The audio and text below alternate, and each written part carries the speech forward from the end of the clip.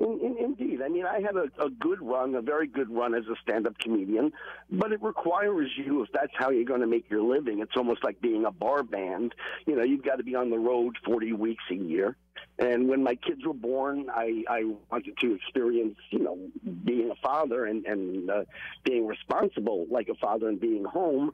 And so I segued into writing exactly the TV shows you just mentioned. And then from the success of those, I was able to then do some of my own projects, mostly, as you pointed out in the introduction, some award-winning documentaries, a couple of screenplays that got optioned, if not made. And in Hollywood, that's good enough to make you a star. This is the Robert Davi Show. I'm guest host Thaddeus McCotter. We're talking to comedian, writer, author, commentator, and all-around Renaissance man, Evan Sayet. Evan, what are some of the documentaries you have written and produced, and where can people see those? Well, my personal favorite was one. Now, you got to remember back in the 80s, Fox Television had a whole series of documentaries with names like When Animals Attack. Well, I wanted to write a documentary, and I not only wrote it, I produced it, about my own era, about the 70s, about when I was growing up and coming of age.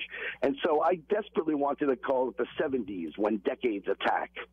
But they wouldn't let me. And since it was their money, they won, and it ended up being called the 70s, From Bell Bottoms to Boogie Shoes, which was the single most viewed, let me try to get this right, the single most viewed special in Discovery Channel's history for about 10 years, until it was finally overtaken by a documentary about midgets. So, Evan, there's no accounting for taste. But, well, Evan, when you know, it was a perfectly fine documentary and a perfectly fine subject. It's just I liked being number one, and so for 10 years it was a pretty good run. Especially, you know, it's been a double-edged sword how eclectic my career has been, because I've written and directed or starred in virtually every medium you could imagine.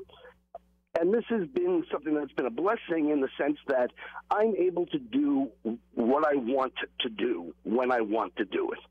See, if you're a screenwriter, your next idea better be a screenplay or there's nothing you can do. You know, if right. You are a playwright, your next idea better be a play. If you're a novelist, your next idea better be a novel.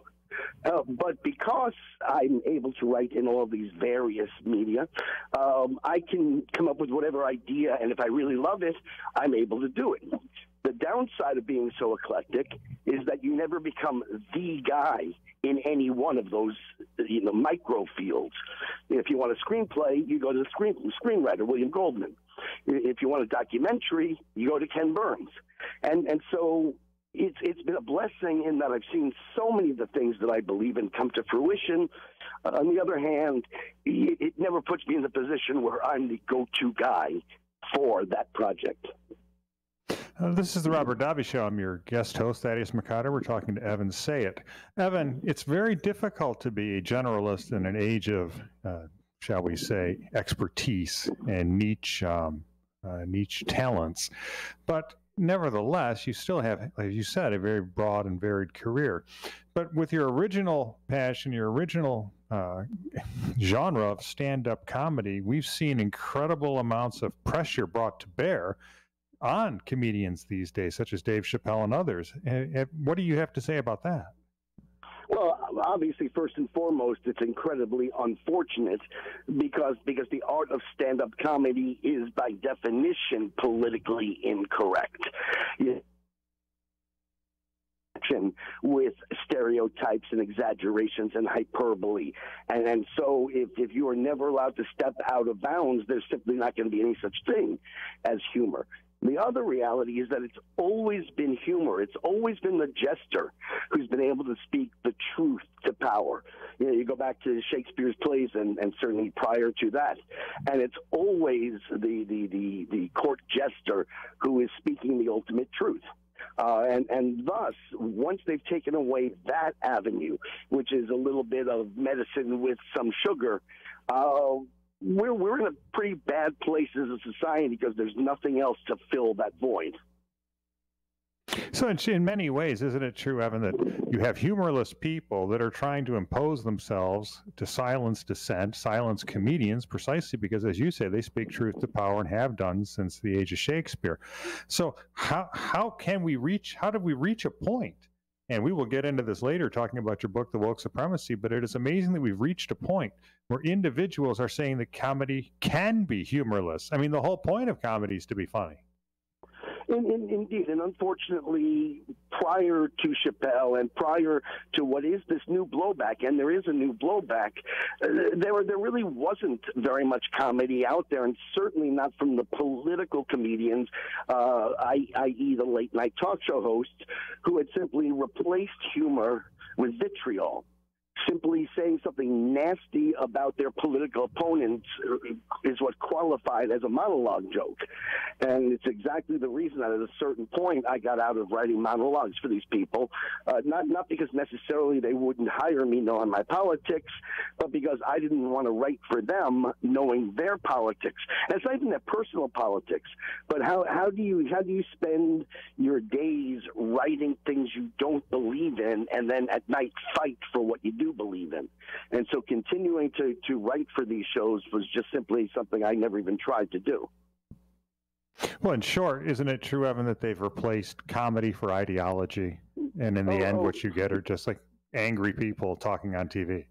Indeed, theirs is an angry ideology. It's not just ideology, it is their ideology in particular, whose stock in trade is anger, bitterness, jealousy. And unfortunately, bitterness, anger, and jealousy do not bode well, for a comedic outcome. This is the Robert Davi Show. I'm your guest host, Thaddeus McCotter. We're talking to Evan Sayet, a comedian, author, writer, commentator, and all-around Renaissance man. What I want to get into next is your conservative awakening, because you've been very out there as a leading light in the conservative movement. I want to talk about how that worked, how you came to that crossroads, how you made the transition, and more importantly, what your take is on today on the very people who are attacking comedy, entertainment, and all other aspects of American life. This is the Robert Davi Show. We'll be back with Evan Sayet.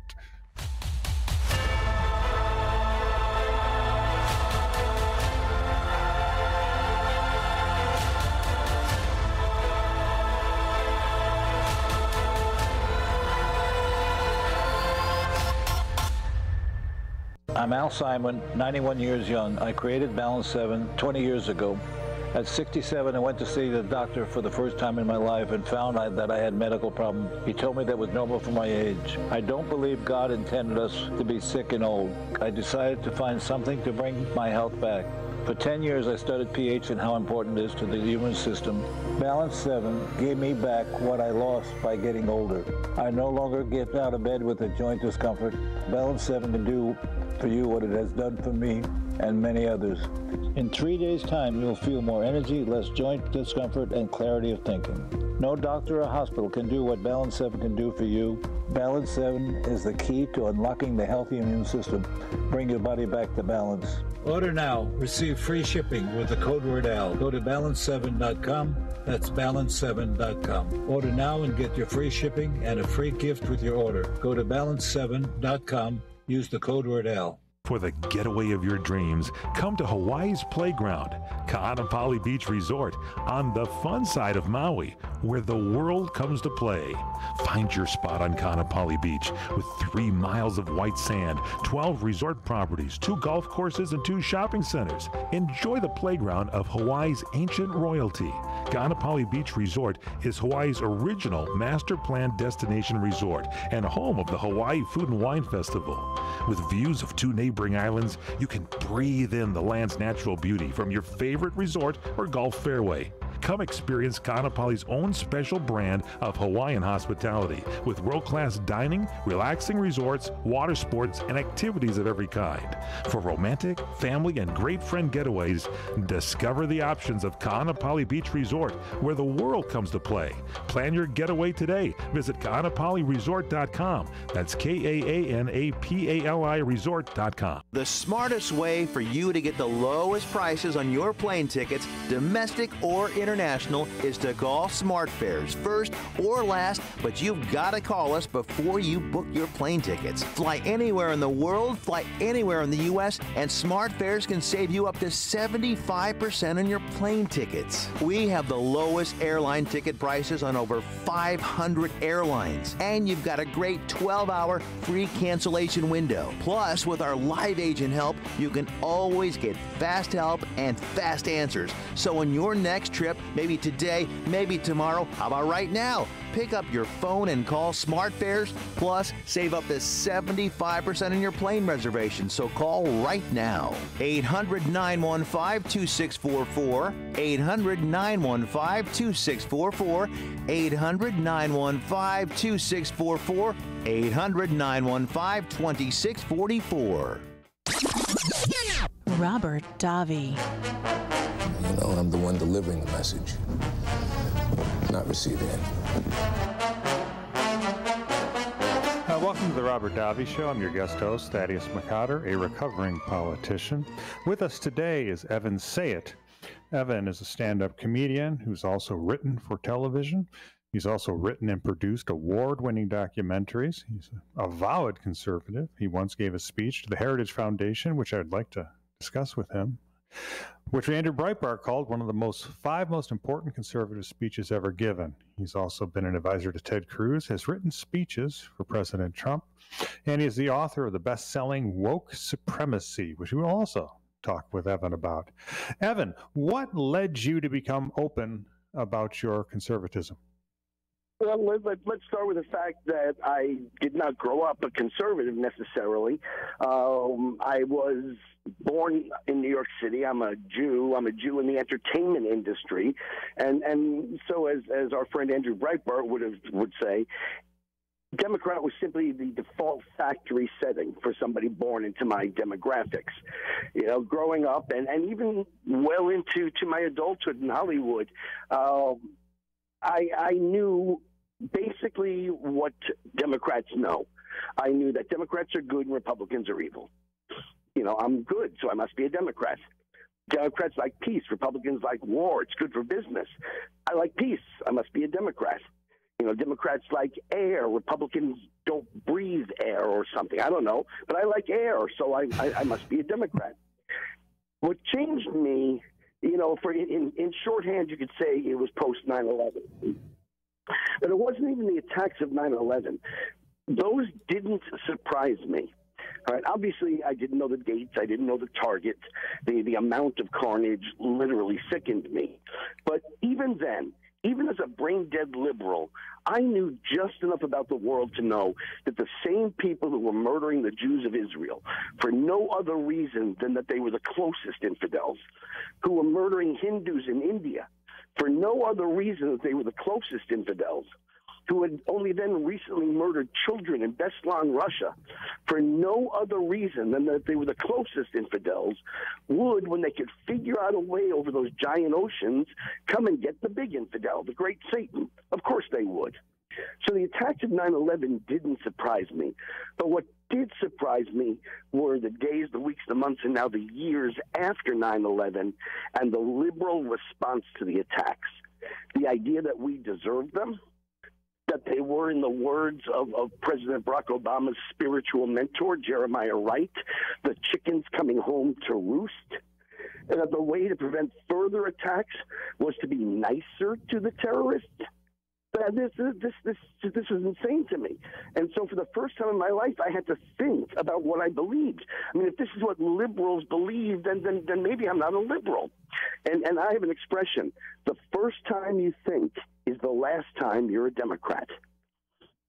And so I went out and I searched, I Google searched for the nearest Republican Party gathering, the Republican Club, expecting to disagree with them on every single issue across the board, except one. They were willing to fight Islamic fascism. And it didn't matter to me what somebody believed about abortion if you were dead. It didn't matter, what you believe about illegal immigration if you're dead. And so I went to my very first Republican meeting, and when I got there, I discovered something. I heard something that I had never once heard amongst Democrats. I heard people who could intellectually, articulately argue in the affirmative for what it is they believe. Democrats don't argue in the affirmative. They say, well, of course we've destroyed your cities. Of course we've destroyed your schools. Of course we've destroyed the border. Of course we've destroyed the culture. But hey, look over there. It's a Nazi. And so for the first time in my life, I started to move from a reluctant Republican to a staunch Republican, and then to a reluctant right-winger to a staunch right-winger. And the truth is, I'm not even such a right-wing fanatic as I am an anti-left-wing fanatic. And as much as I would despise white supremacists, if I ever ran into one, they are few, they are fringe, and they are rejected. But the extremists on the left are many, they're mainstream, and not only this.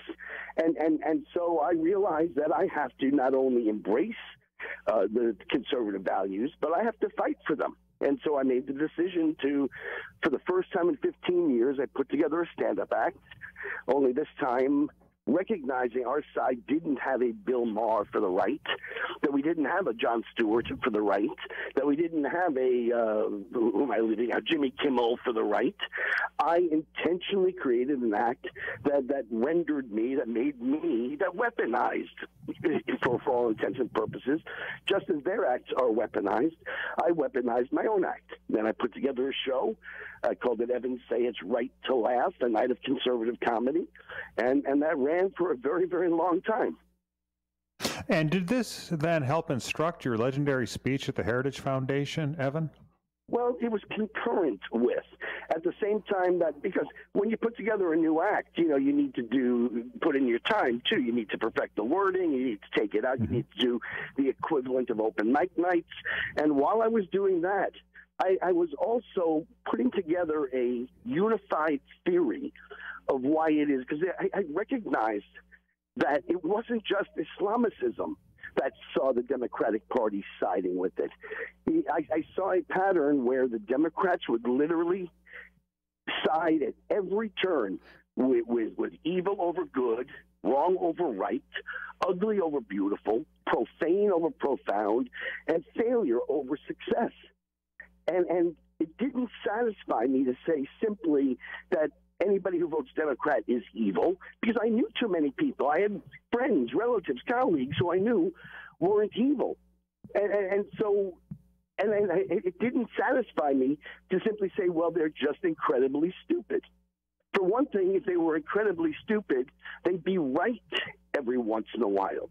There is something about this ideology of leftism today that leads good, smart, decent people to reject fact and reason, and in doing so, side only and always with evil, failure, and wrong. And as I was perfecting the stand-up act, I was also perfecting that talk. And interestingly, or ironically, or coincidentally, they came to fruition at about exactly the same moment. I was asked to give my stand-up comedy speech, my stand-up, at CPAC, and the next day I was to speak at the Heritage Foundation. Now, I expected, because my stand-up was delivered to every influencer in the conservative movement. I spoke at the Ronald Reagan dinner, the big dinner in front of all of the big muckety-mucks. I thought that was what was going to propel me to fame and recognition in this regard. Unfortunately, it was a fiasco. The microphone didn't work. Nobody could hear me. The people in the back of the room who couldn't hear me started talking, so the people in front of them started talking, so the people in front of them started talking. I mean, it was just, there's no other word. It was an absolute fiasco. And this is the Robert Davi Show. This is the Robert Davi Show. It was a hard break, Evan. We're talking with Evan Sayet. We're going to go back, talk about the Heritage Foundation, legendary speech, and The Woke Supremacy, his chart-topping book.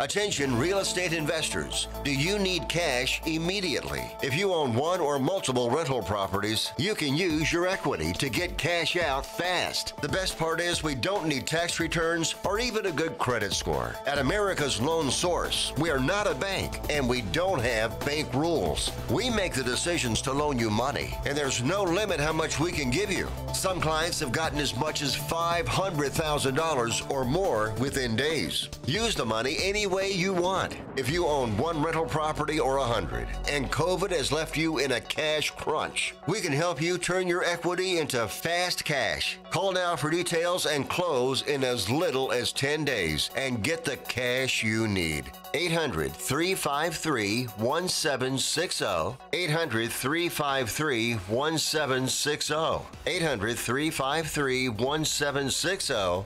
That's 800-353-1760. You order a glass of your favorite Cabernet, fresh asparagus, hollandaise on the side, a filet, medium rare. You unfurl your napkin with a flair, close your eyes, and prepare to listen.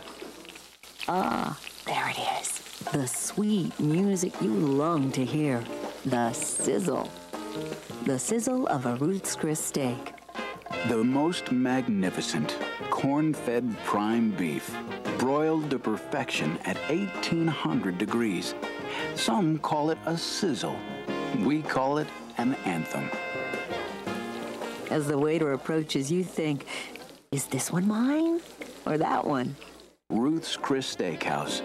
Like Ruth always said, life's too short to eat anywhere else. Make a reservation online at ruthschris.com or by calling 800-544-0808.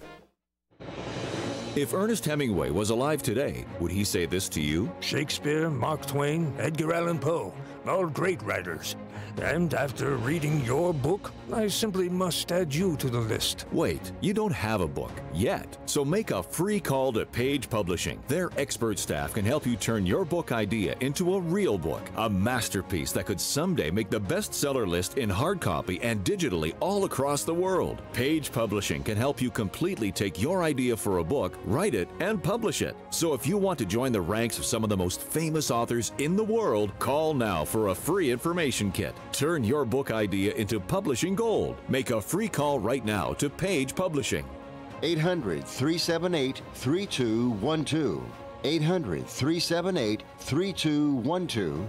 800-378-3212. That's 800-378-3212. What are you going to do with your old car? You can try selling it, you could junk it, or you could donate it to Heritage for the Blind. Your car will be towed away for free, and your donation is tax deductible. Just call 1-800-785-9618. Heritage for the Blind accepts cars, vans, trucks, and boats. It doesn't matter if your vehicle runs or not. It will be towed away for free, and you'll be supporting those that need help. Heritage for the Blind is a nonprofit organization that helps the visually impaired live fuller lives. Call right now to donate your car, and as a special thank you for calling, you'll receive a free 3-day vacation voucher to many exciting locations. Call Heritage for the Blind right now, 1-800-785-9618. Donating is easy, and your vehicle is towed away for free. Plus, you'll get a free vacation voucher. Call now, 1-800-785-9618. That's 1-800-785-9618. The Robert Davi Show. I'm Dwayne Robinson, LAPD. I'm in charge here. Not anymore. Hi, welcome to the Robert Davi Show. I'm your guest host, Thaddeus McCotter. We've been talking with Evan Sayet, comedian, writer and producer of award-winning documentaries. We were talking before the break about your legendary Heritage speech, and we got cut off right before we got there. Evan, tell us about that Heritage speech. Okay, well, just to pick up from before the break, I had expected the night before when I spoke and I did my stand-up comedy at CPAC, the official gathering of all important conservatives, at least back then it was, and I was speaking at the big event, and it was a fiasco. So now it's the next day, and I basically cross the street, and I address a room of a half-empty room of eggheads, and I give them this talk in which I lay out what event of liberalism.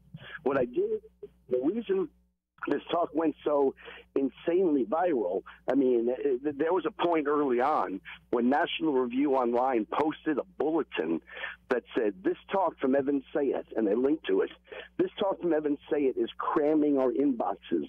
Please stop sending it. Because everybody, and keep in mind that, as you well know, everybody in Washington has a theory and has an angle and has the reason that this 47-minute rather wonkish talk to a half-empty room went so insanely viral was because I answered a question that bothers us on our side. As I said earlier in our conversation, it's really not satisfying to simply dismiss everybody who votes Democrat as being evil. And it's not satisfying to simply dismiss everybody who votes Democrat as simply stupid. There has to be a good, smart reason that so many people reject fact and reason, and in doing so end up on the wrong side of every issue. And I was able to explain that in a way that was so clear, so satisfying, so elegant, and so undeniable that people who, after a minute or two of watching a video, turn it off, watch this 47-minute talk repeatedly. And Evan, what was your finding in that speech that made it so compelling? You know, when I gave the talk, tens of thousands of them, there was this phrase that kept popping up, I'd say maybe 20 different times, just this unusual phrase that people kept saying. They kept saying, do you realize what you have there? You've got the unified field theory of liberalism. Once you understand what I said in that talk, you understand the answer to the question that I posed earlier. And so when I turned it into a book a few years later, The Kindergarten of Eden, How the Modern Liberal Thinks, I actually laid it out as a scientific formula. And so there are 4 laws and 3 corollaries to the unified field theory of liberalism. And for our purpose, I'm just going to give you the first 2. Right? I'm going to give it to you how it's written in the book, and then I'll explain. The first law of the unified field theory of liberalism is that the modern liberal, that's anybody born after World War II and getting worse with each successive generation, the modern liberal was raised to believe that indiscriminateness is a moral imperative because its opposite is discrimination. That in the 1980s, by no coincidence, when the first babies born after World War II, who had become the children of the 60s, when they became the powers that be in academia and education, in news and entertainment, now in social communications, in the 1980s, thinking was for all intents and purposes outlawed. It was deemed by these new powers to be a hate crime. The thinking behind the outlawing of thinking is this: anything that you believe, anything that I believe, anything that anybody believes is going to have been so tainted by your personal prejudices. Prejudices we all have. We can't help but have just because we're human beings. Prejudices based on things like the color of your skin, the nation of your ancestry, your height, your weight, your sex, and so on. Anything that you believe is going to have been so tainted by your personal prejudices that the only way not to be a bigot was to never think at all. That's the first law, and that only gets us halfway there. Because if people don't think, if they're indiscriminate, you would think sometimes they'd be right, sometimes they'd be wrong. Most of the time they fall somewhere in the middle. Why is it that the Democrat side always gets wrong? And that's in the second law of the unified field theory of liberalism. Again, I'll give it to you as it's written in the book, and then I'll explain. Indiscriminateness of thought does not lead to indiscriminateness of beliefs. of thought leads only and always deciding with evil over good, wrong over right, ugly over beautiful, profane over profound, and failure over success. Why? Because if nothing, if no person, no culture, no religion, no form of governance, no familial construct, if no body shape, if no body size, if nothing is better than anything else, then success is unjust.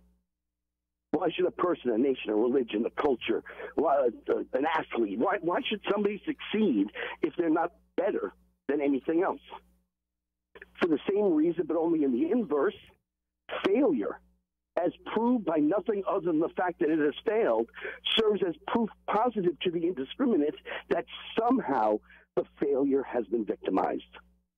And then just by extension, if success and failure is proof of injustice, then great success and great failure is proof positive of great injustice, and exceptional success and exceptional failure proves the most exceptional injustices of all, which is why the two nations the Democrat hates most in the world is not China, it's with its concentration camps, it's Israel and the United States. Now, there is no moral, intellectual, religious, diplomatic. There is no argument to be made that America and Israel are the worst nations on the planet. But what they are the most successful nations on the planet. And to the indiscriminate, success is the only barometer of injustice. This is the Robert Davi Show. We're talking with Evan Sayet. Now, Evan, would this then also help lead to your very successful book, The Woke Supremacy? Because a lot of what you're saying resonates right now. Oh, indeed. And The Woke Supremacy is an unintended but nonetheless very real sequel to the Kindergarten. What happened was the modern liberals still at least had some cultural and perhaps familial connection to the last of the great generations. But over the subsequent years between the writing of the two books, as the last of the great generations first retired and now have moved on from this earth for the most part, that countervailing force of morality and decency and goodness is no longer part of the modern liberal's life. And so they've ossified and metastasized into an even worse incarnation of what I earlier described. And now they have the power to enforce their ideology. So in a certain way, in some sense then too, isn't it, your unified theory, which you put forward, it's kind of turning in on itself and leading to some very strange, incongruous behavior because they're basically intellectually at odds with themselves. It intellectually requires one to engage in intellectualism. It requires one to think. Indiscriminateness, it does not allow them to think. Therefore, they cannot recognize their own shortcomings, their own hypocrisies, and their own, in fact, evils. And so while it is so obvious to us that they are hypocritical and ultimately self-destructive, it's not obvious to them in the slightest. If I can, so we'll be back with Evan Sayet talking more about his book, The Woke Supremacy, his unified theory of liberalism, and also upcoming projects. This is the Robert Davi Show. We will be back.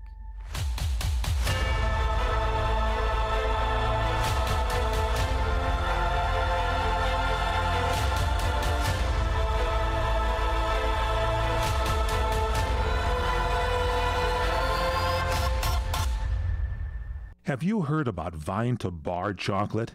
It's the winemaker's chocolate, the world's first chocolate made with well-vined Chardonnay marc from the beautiful coastal vineyards of North America. Gently pressed grapes are harvested after juicing, dried and finely milled and carefully blended into the finest dark chocolate. The Chardonnay mark contains highly beneficial grape nutrients, flavanols, and has a natural sweetness that flavors the luscious dark chocolate. Mouth-watering, flavorful, delectable dark chocolate goodness with Chardonnay sweetness and beneficial nutrients.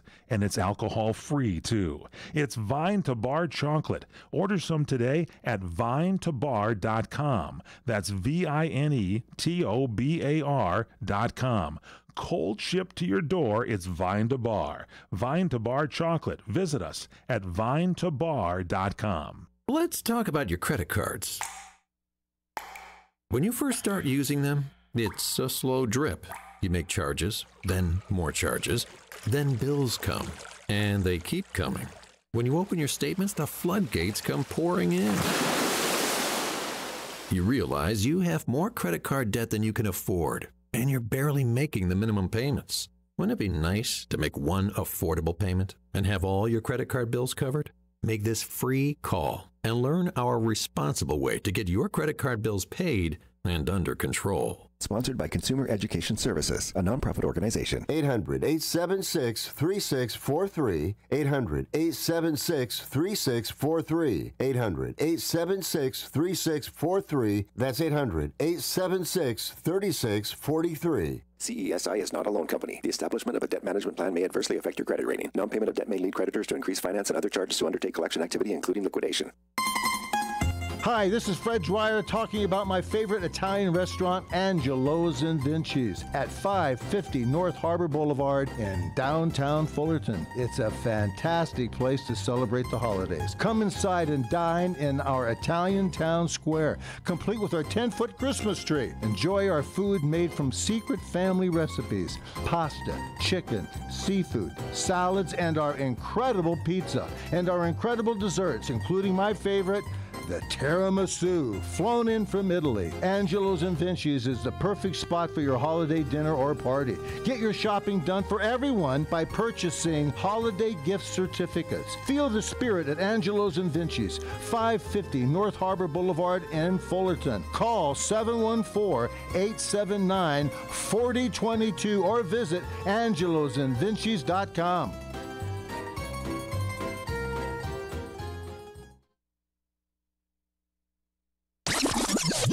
Robert Davi. Another $80 million write-off. I guess it's time to start cutting overhead. This is the Robert Davi Show. I'm your guest host, Thaddeus McCotter. With us today is stand-up comedian, television writer, producer, and writer of award-winning documentaries, and including the book, The Woke Supremacy. We're talking with Evan Sayet. Now, Evan, when we were talking about the woke supremacy as well as your unified theory of liberalism, I think you're absolutely right. What you reach is a certain point is when you try to discuss policies with people, what you get are cognitive dissonance, you get projection, and in the end, what you get are emotional responses, because I think as the title of your book, The Woke Supremacy, what kind of intuits, is the fact that they're not discussing policies with you. They consider those attacks on their person, don't they? Indeed, and I think even more to the point is the title of the previous book, The Kindergarten of Eden, How the Modern Liberal Thinks, in that once you have eliminated discriminating thought, the utopia they seek to create is that of the kindergarten classroom. And in the kindergarten classroom, every child gets a cookie, every child gets a check mark and a star. Their feelings are more important than the facts. And you see that is exactly the society that these new woke supremacists are trying to create. The irony is, and everything about it is ironic, because they've ended up being exactly what they seek to eliminate. You see, the problem with all the other supremacist movements is that they all said that something, a person, a family, a clan, a tribe, a religion, a class, something was superior to everything else. There was a supreme trait. This caused every evil the world has ever known, from hurt feelings to Holocaust. So the way that this new movement is going to create the perfect world, one not only without Holocaust but even hurt feelings, is by simply decreeing that nothing is better than anything else. They believe that if they can eliminate judgment, then they can eliminate prejudice. That if they can eliminate discriminating thought, they can eliminate the evils of discrimination. The problem is that to declare everything to be equally good and equally true and equally right is not to fail to make a judgment. To declare that America isn't exceptional is not to fail to make a judgment. It is to have judged America to not be exceptional. So they do make judgments, and in fact, every argument they make, every judgment they make is prejudged, because we know the conclusion of their thinking no matter what. It's going to be that America is not exceptional, because if they were to say that it were, they'd no longer be a member of this woke movement. And so they don't believe that they're a supremacist movement. But the definition of a supremacist movement is this.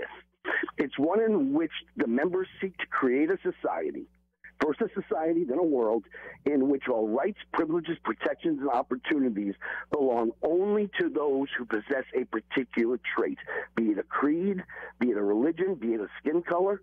Well, they do not believe that people who aren't woke should have the right to freedom of speech. They don't believe that people who aren't woke should have the protections of due process. Just look at the Rittenhouse case. They don't believe that people who do not possess the supreme trait of wokeness should have the opportunities to run a business or have a job. So by this good-hearted but naive attempt to eliminate all the evils of the world, they have become exactly what they fear. We're talking with Evan Sayet here at the Robert Davi Show. I'm your guest host, Thaddeus McCotter. Now, in the woke supremacy, you lay all this out, and there, as I take this as good news, it was Amazon's top downloads for all books on political science. That is progress, isn't it? I mean, people are hearing your message, and they are learning about what's at stake here from this authoritarian movement. They are indeed, and the good news.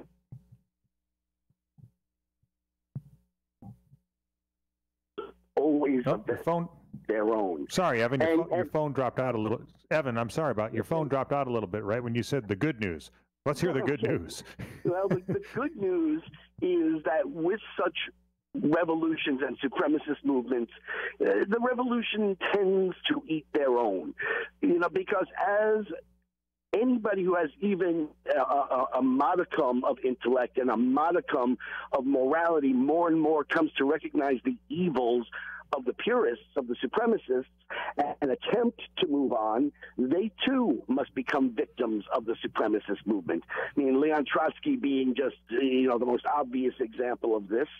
And so as we're seeing the Dave Chappelle's, and as we're seeing the people who, in every step along the way, were thought of as cutting-edge liberals, now being victimized by the supremacy, they too now have to come over to our side. And at first there was a great movement by Brandon Strock called hashtag Walk Away. For the first step is not to convince people to be conservatives. It's to get them to walk away from the supremacy.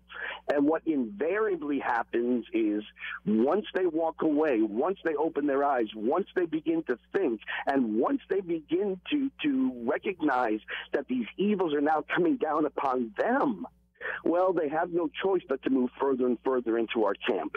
I mean, this is what happened with Tammy Bruce. This is what happened with Bernie Goldberg.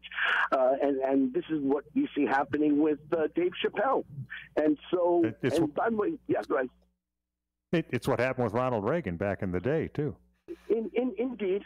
But at least back in the day, the Democratic Party still was a pro-American party. It was only with the arrival of the radicals of the 60s and then the long march through the institutions in which they took over academia and education, and when they took over news and entertainment, when they took over IT and now social communications, that party morphed into an enemy of the state. Up until very recently, we all agreed that America was great. The question was, how do you make it greater? And most of that came with percentages, you know, for how much, what roles should the government play, you know, 10% more, 10% less, you know, how much should the rich be taxed, 5% more or 10% more or whatever. But now we actually have anybody who is pro-American, pro-Western civilization, and by the way, pro-intellect and intelligence and progress is on the political right, with the left being comprised entirely of anti-Americanism. Well, I think you're absolutely right about that. We're talking with Evan Sayet. Evan, when you talk about that, you talked about the greatest generation. I remember being able to talk to older members of Congress that were Democrats. We all agreed on one thing that allowed for the governing paradigm to continue, was we agreed America was a great, exceptional nation, and the question was, how do you form a more perfect union? And I think you've absolutely hit the nail on the head. You've had an entire wing of the Democratic Party saying America is not great, America is a focus of evil in the world, and that has started to rupture the governing paradigm between the parties, hasn't it? Indeed it has. And look, it was Mark Rudd, one of the founding fathers of the white supremacist movement. He was one of the 60s radicals. And just to give you an idea how evil and mentally ill these people were, at the very first gathering of the terror group, the Weather Underground, they took time out to cheer Charles Manson. They cheered Charles Manson for two reasons. One, because they loved the blood. The radical left has always loved blood. But the other reason was because Manson was doing what they were trying to do. If you recall Helter Skelter, that to an apocalyptic race war. Manson was trying to start a race war, and the radicals were trying to start a race war. And proof of this is twofold. One, when the radicals arrived, and they could have joined with either party, they didn't join with the party of abolition. They didn't join with the party of the 1957 Civil Rights Act. They joined with the party of George Wallace. Right? Then, when the civil rights movement split into two, they didn't join with Martin Luther King, who wanted equal rights. They joined with Malcolm X, who was a black supremacist. Now, what does George Wallace and Malcolm X have in common? Well, it didn't matter to them whether Wallace made whites hate blacks or X made blacks hate whites, just so long as Americans hated each other. Well, Mark Rudd said the true flowering of the 60s will come in the 90s when we've taken over the institutions. Well, he was only wrong because he missed the obvious. Once they'd taken over the institutions, they would need one more generation to use those institutions to create their, not Hitler Youth, not Lenin's young pioneers, but their social justice warriors. Well, if it's 30 years from the 60s to the 90s, what's 30 years from the 90s? 2020. All right? This is why suddenly they no longer hide the reality of who and what they are. They no longer, even just a few years ago, Barack Obama had to use euphemisms. He had to say things like fundamental transformation. Now they don't even hide the fact that they're socialists. They don't hide the fact that they seek to destroy the United States. They don't, and this is why we're seeing the same rhetoric, calling cops pigs, while we're seeing the violence in the streets. This is the coming of fruition of the 60s radicals who have succeeded in taking over the schools and creating a generation of social justice warriors. And in that regard, we are so lucky to have people like you, Evan Sayet, with your books, with your documentaries, with your advising presidential candidates, your speech writing for President Trump. Clearly at a period of time when, as Robert Davi, when he returns, will be more than happy to tell you, it's very dangerous for conservatives with a cancel culture, especially in the entertainment industry. The people who rightly bemoan the blacklist are now engaging in foisting cancel culture upon people. I just want to thank you on behalf of so many people, Evan Sayet, for your courage, for putting everything you have on the line to get out your unified theory of liberalism, to put out the woke supremacy, and to stand up for everything that we all believe should be preserved and promoted within our exceptional America. Thank you, Evan. This is the Robert Davi Show. We'll be back. The smartest way for you to get the lowest prices on your plane tickets, domestic or international, is to call SmartFares first or last, but you've got to call us before you book your plane tickets. Fly anywhere in the world, fly anywhere in the U.S., and SmartFares can save you up to 75% on your plane tickets. We have the lowest airline ticket prices on over 500 airlines, and you've got a great 12-hour free cancellation window. Plus, with our live agent help, you can always get fast help and fast answers. So on your next trip, maybe today, maybe tomorrow, how about right now? Pick up your phone and call SmartFares, plus save up to 75% on your plane reservation. So call right now. 800-915-2644, 800-915-2644, 800-915-2644, 800-915-2644. The radio channel.